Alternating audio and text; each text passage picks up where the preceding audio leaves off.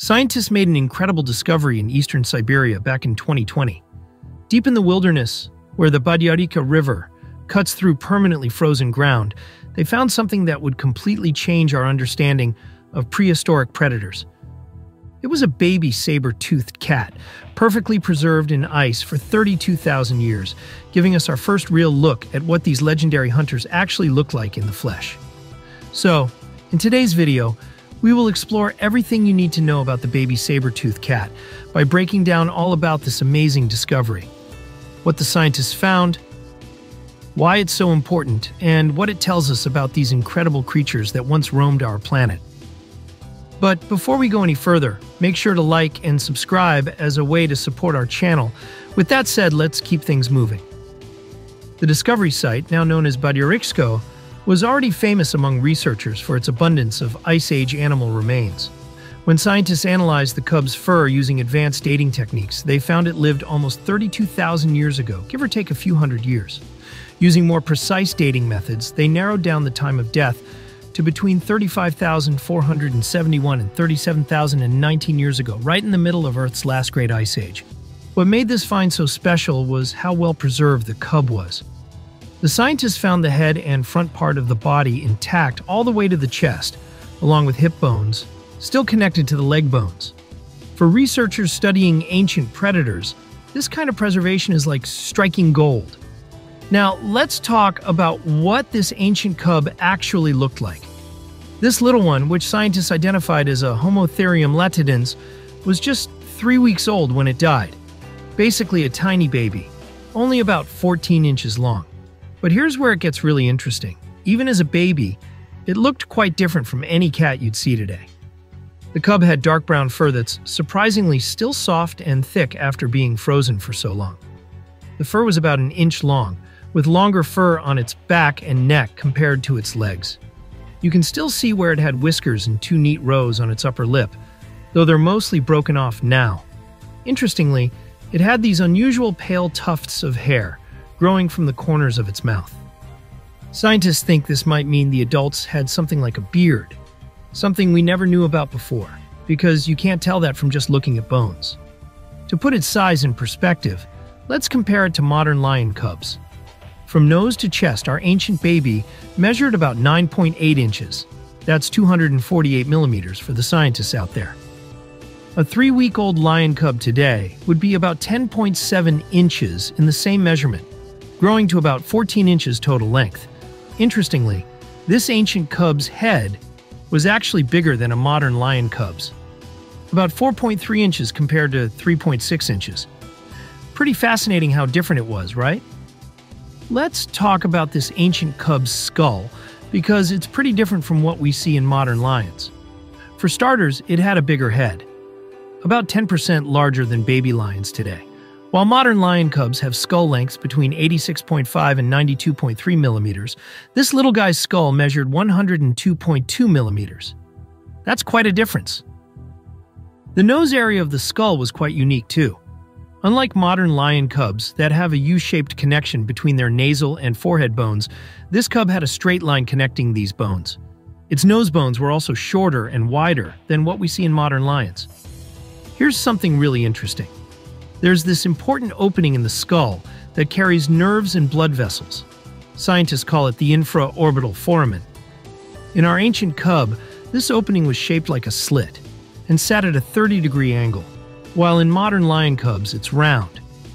It's like comparing a slash mark to a dot.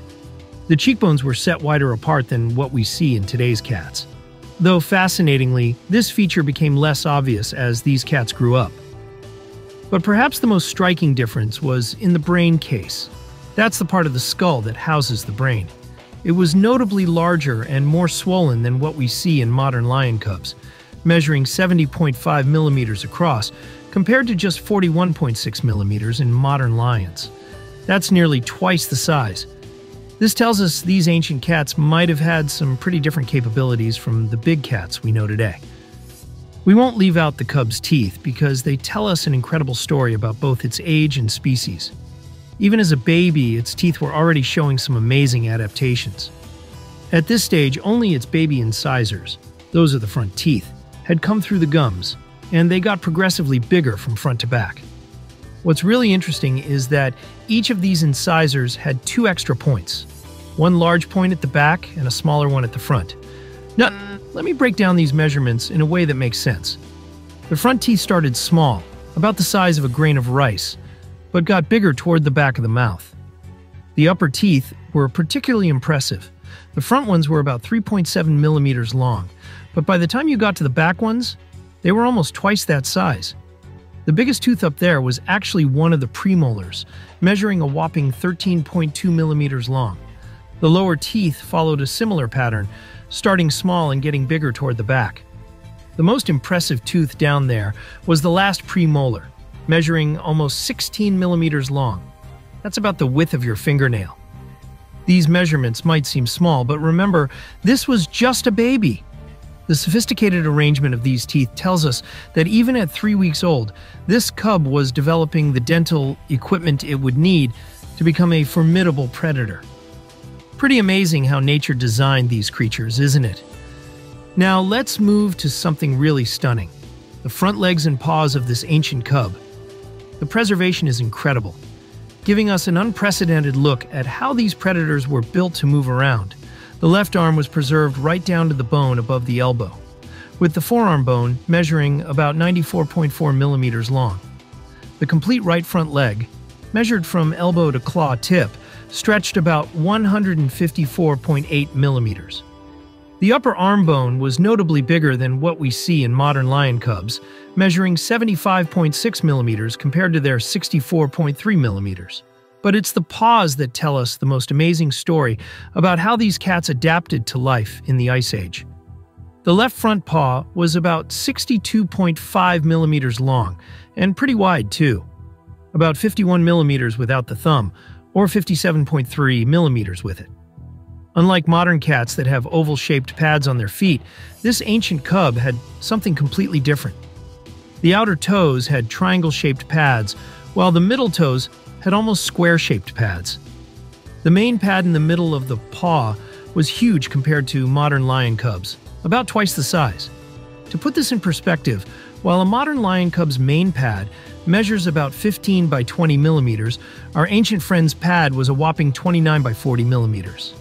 Each toe pad was precisely sized too, getting slightly larger toward the middle of the paw.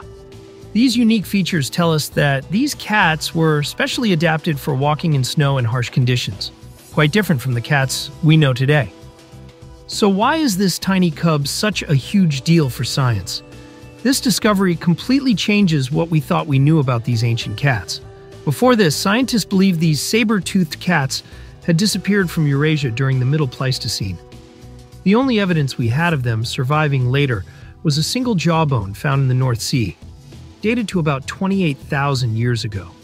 When scientists analyzed the DNA from that jawbone, they found something incredible. These cats were actually the same species as those found in North America. Now, finding this perfectly preserved cub in Siberia blows the doors wide open on our understanding of these amazing predators.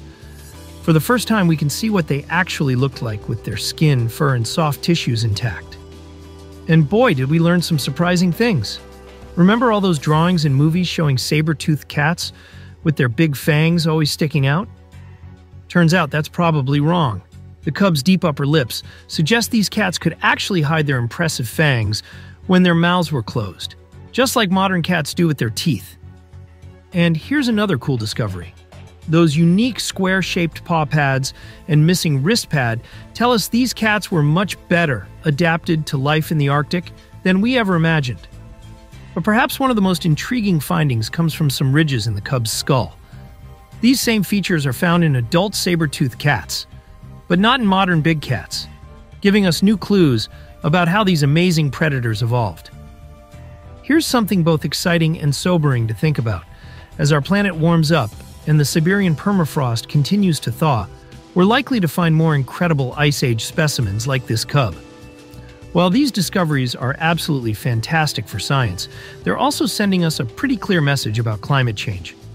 The Badyarikha site has already given us numerous Ice Age treasures, including mammoth remains, and scientists believe there's plenty more waiting to be found.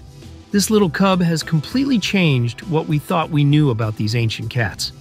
Finding it in late Pleistocene Siberia shows us that these predators were real survivors, much tougher and more adaptable than we gave them credit for.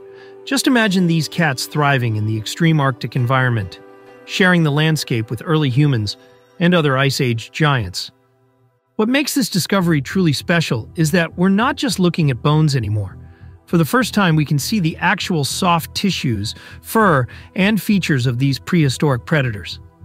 Every new detail we uncover helps transform these animals from simple skeletal drawings into real living creatures that once roamed our planet. Let's compare our little Siberian cub to other saber-toothed cat specimens found around the world. When scientists looked at its baby teeth, they found something really interesting. They were remarkably similar to specimens found in places like Spain, Italy, and Germany, and even matched up with findings from North America. There were some small differences, though. The European cats had more compact back teeth, while our Siberian friend had slightly longer ones. Scientists didn't want to damage this precious specimen, so they turned to some pretty impressive tools. They started with a high-tech CT scan at a veterinary hospital in Moscow. But that was just the beginning. They used sophisticated 3D modeling software to examine every detail of the cub without ever having to physically touch it. To really understand what they were looking at, the research team compared the cub to modern lion cubs from the Moscow Zoo's museum collection. This wasn't always easy, though. Parts of the skull had been squished a bit during fossilization. To work around this problem, they got creative. They measured the undamaged right side of the skull and doubled those measurements to figure out what the whole skull would have looked like. The scientists are still studying this amazing specimen, and every new detail they uncover helps us better understand not just these fascinating prehistoric cats, but also how life on Earth adapts to challenging conditions. Pretty amazing how a single frozen cub can tell us so much about our planet's past, isn't it? Share your thoughts, questions, or even your own ideas in the comments below. Your feedback helps us understand what topics you care about and builds a community of curious people who want to learn more about our past. Don't forget to subscribe and hit the notification bell so you don't miss our future videos about human evolution and prehistory. Until next time, keep exploring, keep asking questions, and stay curious about our amazing human story.